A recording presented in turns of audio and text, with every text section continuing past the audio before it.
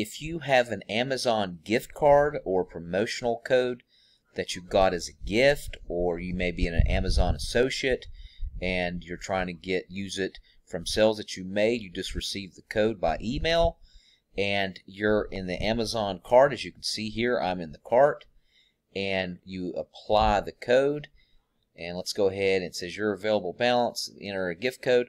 I'm going to go ahead and enter in the code I just received, and then when you click apply, it unfortunately does not take off of the balance that's in the cart. Okay, as you see there, I just entered my code.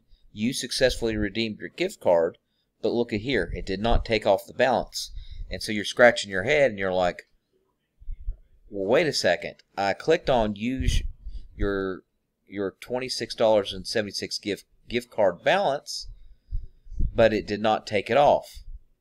So I want to click on here on this check mark and then re-click it back on, and it does not take it off of my balance. So what I want you to do is go to Amazon.com, back to your home page, and then I'm going to go back into my cart. I'm just going to go to the upper right, hit cart, go to proceed to checkout right here,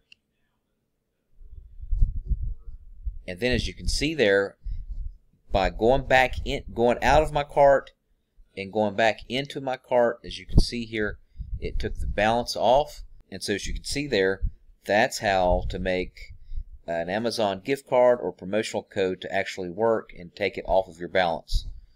Alright, thanks so much for watching, and make sure you subscribe.